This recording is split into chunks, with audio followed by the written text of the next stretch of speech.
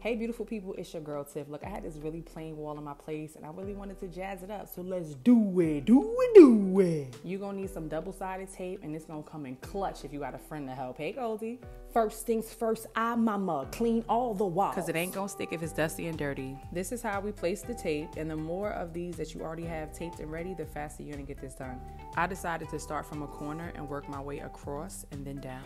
Now I ain't got no link for y'all. Y'all could just search up on Amazon because Amazon ain't giving me no money. But Amazon, if you wanna give me some money, holla at your guala. If you need to make any adjustments to the position of your 3D tiles, I suggest you do that like right after you put them on the wall. It's just gonna be easier to pull it off. It doesn't give the adhesive too much time to stick. And yeah, just keep doing it and doing it and doing it well. As you place the tiles down, you just want to give the spots where you know the double-sided tape is located, give those spots a little extra push. And don't be shy to rotate a tile if you need to rotate a tile, because the only thing it's going to do is get that thing more dimension. You feel me? Like,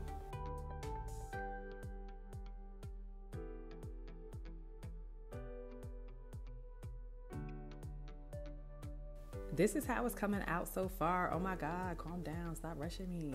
Now, y'all know I like to play with saws and stuff. Why would I try to cut these tiles with a miter saw? That shit was like plastic crumbs everywhere. So I just cut these with a scissor, put the tape where I needed it to go. And this is how it came out. Like, look at it. Just, do you like it or not? Like, how you feeling about it? Did you want to come and take a picture in front of it or what? Like, what are we really doing right now?